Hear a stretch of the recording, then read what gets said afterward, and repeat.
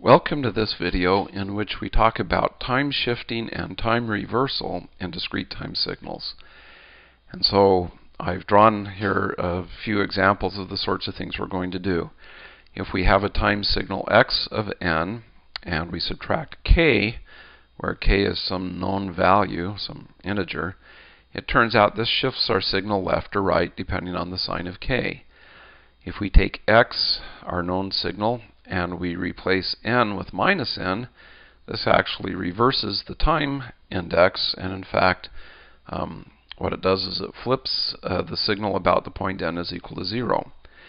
And so if we combine the two, where we have x of k minus n, where again k is some known value, what this does is it flips x and then shifts it.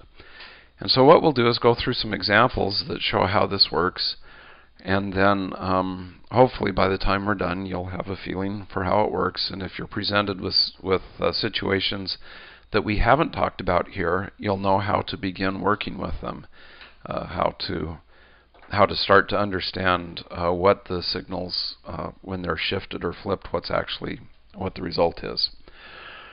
Okay, so suppose that we have a signal x of n, which is created by taking a unit step function and adding 2 to its argument. So we have u of n plus 2. And the question you might ask is, well, what does this mean? Well, the easiest way I've found to solve these problems is to make a table that looks like this. And some of you may feel like this is too basic. If you do, great, skip to the result. But for the rest of us, I found this to be very helpful. So for example, when n is 0, so I want to find x of 0, n of n plus 2 is 2. U, the unit step function of n plus 2, is going to be u of 2. And you'll remember the unit step function is 1 when its argument is greater than or equal to 0, and it's 0 when its argument is less than 0. So u of n plus 2, when n is 0, is going to be, its argument's greater than or equal to 0, so u is going to be 1. Okay, if I say n is equal to 1, then I'm finding x of 1. n plus 2 is 3. u of 3 is 1. Again, its argument here is greater than 0. Let's take another value. N is equal to minus 1. n plus 2 is 1. u of 1, that is u of n plus 2, u of 1 is 1. So I haven't actually found the spot where this unit step function goes from 0 to 1. Well, let's see what happens when n is equal to minus 2. n plus 2 is 0. u of 0 is 1. But I'm actually getting closer to the point where u of its argument will not be 1, but it'll be 0. So let's see if I go minus 3. n plus 2 is minus 1. u of minus 1 is 0, right? The unit step function of its argument, if that argument is negative, is 0. So if I graph what I've come up with here, for n equal to negative 3, I had a value of 0. For n equal to negative 2, I had a value of 1. n equal to negative 1, I had a value of 1. And so on. When n was 0, I had a value of 1. When n was 1, I had a value of 1. And so on. So you can see that what I have here, a unit step function, the thing that I started with, let's see, we'll draw it in sort of a nice bubblegum pink, looked like this.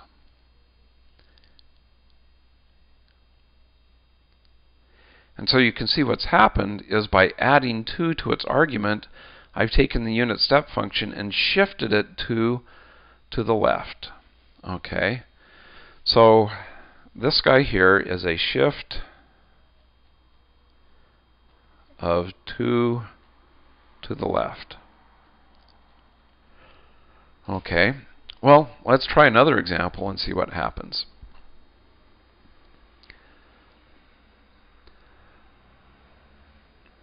So let's suppose that for this example, x of n is equal to u of n minus 1. And let's see what happens. Again, I start making a table. I have n minus 1, and u of n minus 1. Okay, when n is 0, n minus 1 is minus 1. U of negative 1 is 0, because when its argument is negative, u is 0. When n is equal to 1, n minus 1 is 0. U of 0, that is when its argument is 0, is 1. When n is equal to 2, n minus 1 is 1. U of 1 is 1. And so you can see, hopefully without going through a lot more of these, when n is 0, so for n equal to 0, I had a value of 0. For n equal to 1, I had a value of 1. For n equal to 2, I had a value of 2, and so on. Okay, and again, to show you what we've actually done here, the unit step function, without me playing with it or messing with it at all, looks like this. Okay, so you can see that what has happened is this point where I go from 0 to 1 has shifted 1 to the right. Okay, so this n minus 1 as an argument shifts 1 to the right. So hopefully you can see the pattern here. We've done enough that this makes sense. So if I have u of n minus k, where again k is some integer, it could be positive or negative, then this will shift right if k is greater than 0. So if I have u of n minus 1, I'm shifting to the right by 1. If I have u of n minus 10 million, I would shift to the right by 10 million. This will shift left if k is less than 0.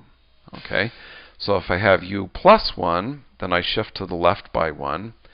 If I have u plus a million, I'd shift to the left by a million. Okay, so this tells us what happens when we shift right and left.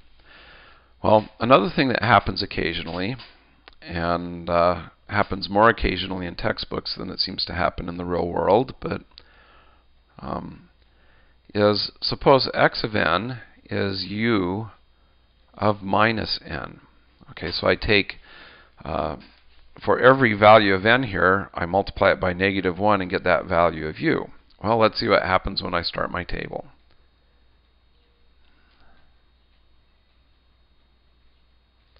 Okay, so when n is 0, minus n is 0, and u of 0 is 1. You remember u of 0 is,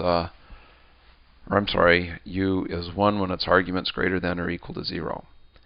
Okay, when n is equal to 1, minus n is negative 1, and u of negative 1 is 0. When n is equal to negative 1, minus n is 1, and u of 1 is 1. Okay. When n is 2, minus n is negative 2, and u of negative 2 is 0.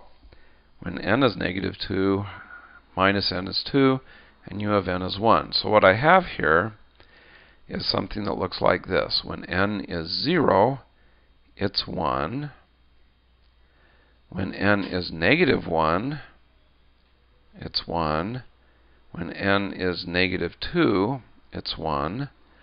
When n is 1, it's 0. When n is 2, it's 0. So hopefully you can see the pattern. This guy goes off into infinity, being 0. This guy goes off in the opposite direction into infinity, being 1. And so if you compare this to a normal unit step function, we have a normal unit step function is 1 at 0, 1 at 1, 1 at 2, and 0 at negative 1, 0 at negative 2, and so on. And so what this has done is this has flipped about the n is equal to 0 point. Okay, so it's taken our unit step function and taken these parts, which used to be for positive n, and flipped them around so that they're there for negative n. Okay. Well, finally, we have one last example to do, and here we'll bomb this guy.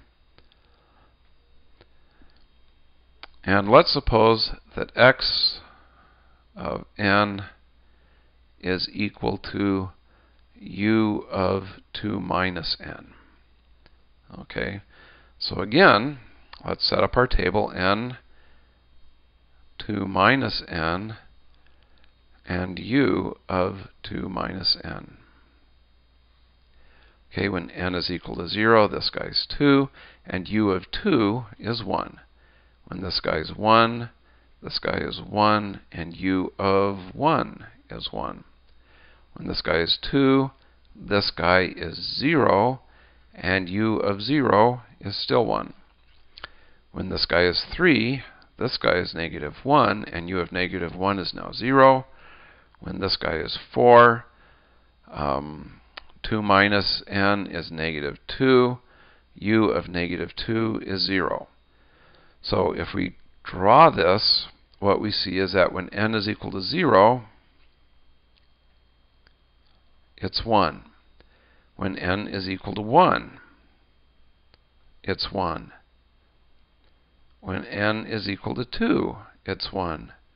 But when n is equal to 3, I almost led myself astray there, it's 0. And when n is equal to 4, it's 0. So again, this was 0, 1, 2, 3, 4.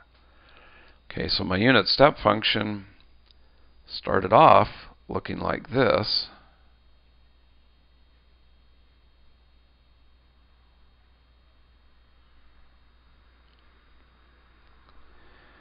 And so what I've done is I've flipped it about 0. So instead of having it start with 1s and go 1s forever this way, it starts with 1s here and goes forever this way. And I've shifted it right by 2.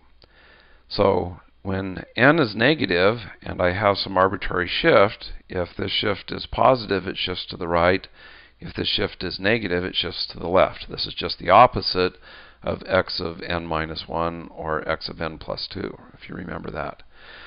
So this case here, where I take something and I have u of some value that's not n minus n, that turns out to be very important when we're computing discrete time convolutions, which happens when we're computing the output of a linear time invariant system from its input. So that wraps up time manipulations, time shifts, and reversals for discrete time signals. Hopefully you found this useful.